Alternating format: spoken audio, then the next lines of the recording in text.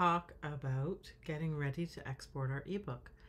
We're much farther along now and we're ready to lay down some things like TOC styles. So having done the work to structure a book with titles, headers, and subheaders, it's time to pull that structure into a navigation document. And the way to do that from InDesign is to create a TOC style. So found under Layout and then TOC Styles, right down here at the bottom. Let's go.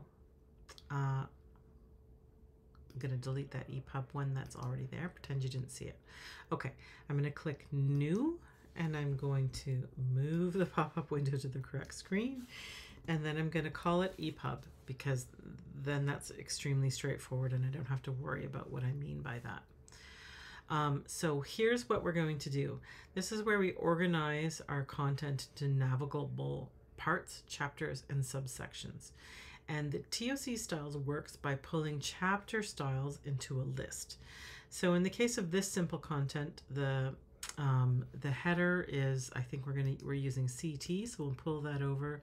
And then we do have an H2 in this content, so we'll pull that over. So often this is not opened, the extra suite of styles, so make sure that the more options is opened. If you were styling this for an inline table of contents, so an inline list, you could use some of these things to style it. The main thing to know about here is that we need to say make text anchor in the source paragraph. And you might also consider clicking this, remove the forced line break. So if you'll remember, there's a forced line break here after chapter 1 and before the title.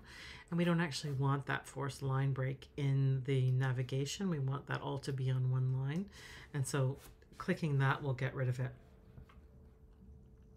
It's also possible to assign paragraph styles and specific about page numbers and styles here. Because we're just talking about the ebook, I'm not going to worry about these things here. One note, so make sure to check text anchor and source paragraph and remove forced line break. But this is basically what you have to do to get a good navigation.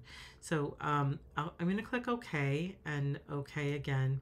And then just as a quick preview, I'm going to show you how to make an inline table of contents. So back up to Layout, down to Table of Contents, and say OK.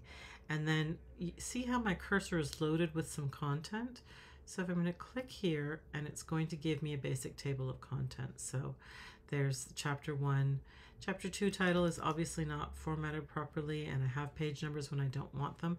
But this is how the basics of an inline table of contents would come out. So pointing to this TOC style when the ebook is exported results in navigation for the Peter Pan book. So let's go have a look at that real quick so I can show you. So what you pull through into there comes over here into this navigation. This navigation is not cleaned up yet. It's got the page stakes on it, but I had something on the title page and then chapter 1, chapter 2. So that's using that TOC style is a direct connection to this piece here once it's cleaned up. And then I'll show you how to close the loop, so to speak, on TOC styles when we export the EPUB.